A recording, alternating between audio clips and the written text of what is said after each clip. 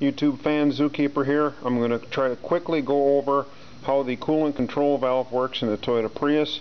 I just randomly marked this black mark here. The important thing is this is full clockwise position here. This is as far as this will go. Right now I have blocked flow in this side port, but unrestricted flow between these two. So I can get fluid in and out of these two, but this one's blocked off. As I rotate this to about 3 o'clock position, this port becomes just barely open. Give it just a little bit more of a touch.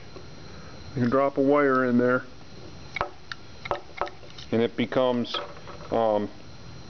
barely open, and I still have unrestricted coolant flow between these two ports. So I have unrestricted flow here and just a trickle of flow coming in or out of this port right here. As I advance this even further towards about 130, this port becomes restricted flow still, and as you can see maybe in here, especially if I use my light, that port becomes somewhat restricted as I rotate this counterclockwise, and the port on the end is still completely unrestricted.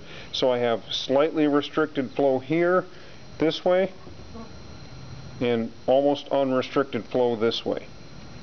As I advance this even further towards 12 o'clock, then the port on the side, this port right here, becomes blocked off. This is blocked, and I have restricted flow between these two ports. Very limited flow, which you can see through the small hole. I get the light in the right spot. You can see the small hole there. That's the restricted port, and on this side it's unrestricted.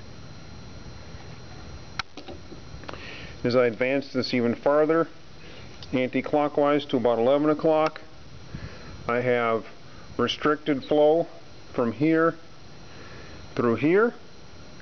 I can pass this wire all the way through, but it's got an orifice in it. I'll pass the wire through and then I'll show you. It's kind of tricky because the orifice is pretty small. You can see the wire that I put in the side here goes all the way through to both of those. You see the wire down? There it is. There's the wire way down the bottom. But it is restricted. It's restricted through here, and it's restricted through here. I pull that out and I advance this to about 9 o'clock. I have 9 o'clock. This port in the middle is blocked off completely, and this port and this port are also blocked. I'm sorry, they're not blocked.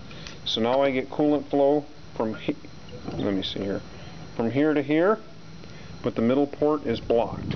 Let me see if I can get my wire through there and demonstrate that. So the wire's through here. You cannot see the wire in the middle. It's not there, but you can see the wire in the end.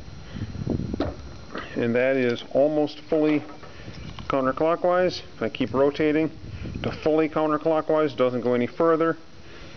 The middle port is still plugged off. The end port goes straight through, almost unrestricted, all the way to the other side.